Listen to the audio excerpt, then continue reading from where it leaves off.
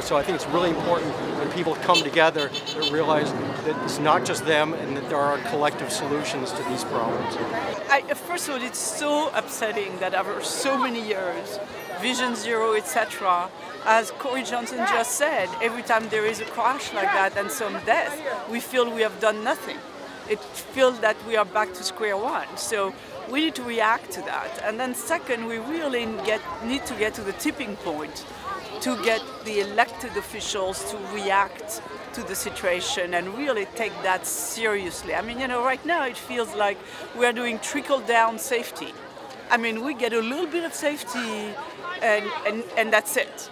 And that's not enough. We need everyone to know this is not enough. We are not going to stop until we get complete safety on the streets. If speeds were, let's say speeds were 10 miles an hour, we would have Vision Zero. There would be no deaths. So there's some sweet spot between 25 and, let's say, 10, where there would be virtually no deaths.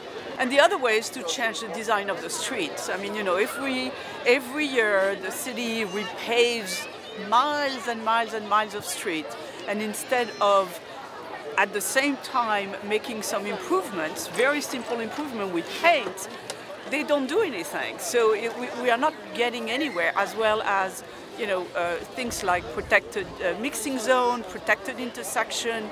If you were doing few of those things on a systematic way, rather than waiting for those insane studies that take 6 months for every intersection, we would get somewhere. Unlike any other conversation where lives are at stake, yes, we think it's something that ought to be up for discussion. Endless conversation. Yeah, 2 days ago there was a crash in a helicopter and everybody is on the deck trying to figure what happened. And we have 40 kids here. Something is really wrong. I mean, people don't value those life the same way.